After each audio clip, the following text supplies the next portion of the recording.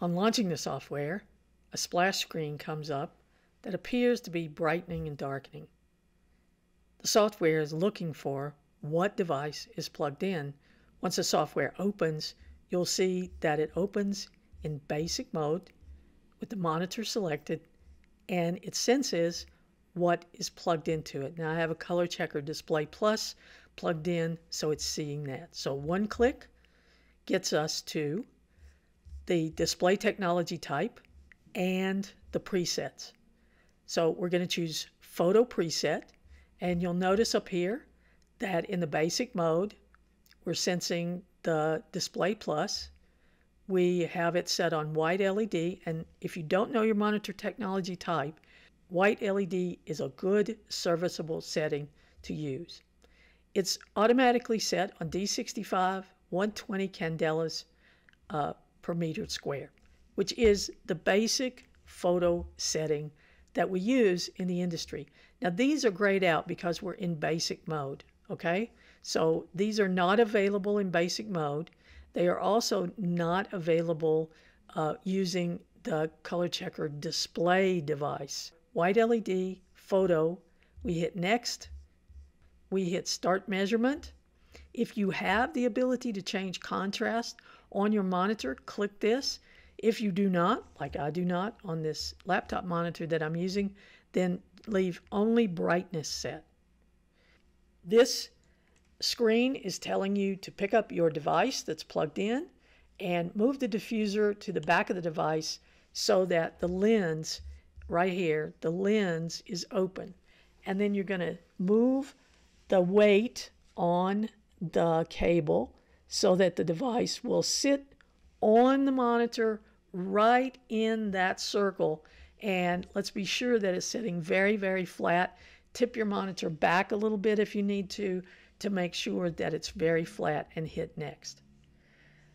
Now, if my luminance is turned all the way up on this laptop monitor that I'm using, it's going to hit almost 500 candelas per meter square, like burn your eyes out bright.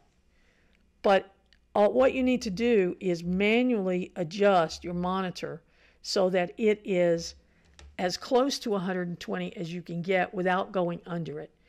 If you are going to be over or under, always be over. The software can push down the luminance. It can't pull up the luminance. And we hit next and start measurement.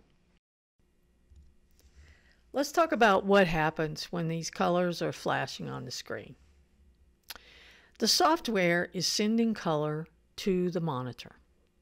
The software knows exactly what color it's sending. The hardware device is measuring the color that's produced on the monitor. That information is then fed back into the software. The software says, okay, I sent this color. I got this color.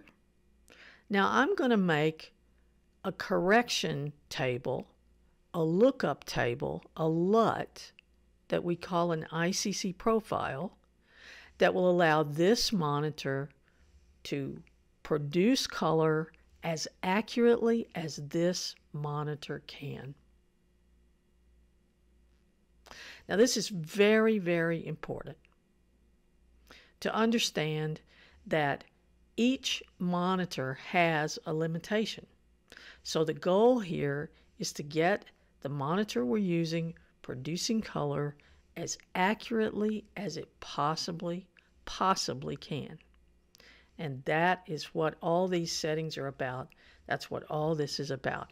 Now I'm going to speed this up to an unrealistic speed so that we can move through the colors.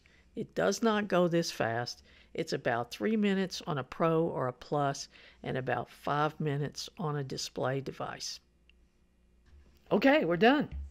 We hit next. We get a little look at how this monitor measured compared to the colors that were actually sent. And then we're ready to save the profile. So I'm going to name this profile, and there's the date. And I'm going to hit save. Once the profile is saved, it's automatically applied. Now I have 3 different options here for evaluating my profile. See this little plus in the spyglass here? That's going to enlarge this photo so that I can look at before and after and see the difference in what the profile that was existing before and after I did my calibration. And I've got various other photos that I can look at before and after. I can even add my own photo in here, 3 different photos. So now we can go to profile information and again enlarge the window, and we can see all kinds of things here. We can see that we were going for D65 6500 Kelvin, and we actually achieved 6494. Very, very good. We were going for 120 candelas per meter square. We achieved that. Since we can't adjust the contrast ratio in the basic mode or indeed on this monitor, we have a little higher contrast than we might want for a screen to print match, but we'll deal with that in another video. But I want you to look at something very important here. This is the profile that we achieved here in blue. If we look at P3, which is the capability of most of the monitors that we're going to get on any reasonable laptop that we're going to get, certainly in the MacBook range or the Mac Air range, you can see that the profile we accomplished here is almost as large as P3. That is huge for us to be able to view what really is in the image. Now, don't let me confuse you here. P3 is not as big as Adobe RGB, which we're seeing here in red, but it's pretty darn large if we compare it to sRGB, quite a lot larger. Okay, so we're getting better than sRGB out of a laptop monitor here. I'm pretty happy with that. Now, the last way we can evaluate our profile is by looking at curves. Now these lines are very straight and they're pretty darn close together, so this is a very, very healthy monitor. Or we can look at it in 3D. So let's pull up the sRGB first, and let's look at that, okay? And then let's look at our brand spanking new profile overlaid on top of that. Look how much bigger that profile is than sRGB. That's awesome. And you can also add other profiles here as well. So I'm just playing with things now. We're done. We have a brand new profile. We're ready to shut down, open Photoshop, and start to edit. Whoa,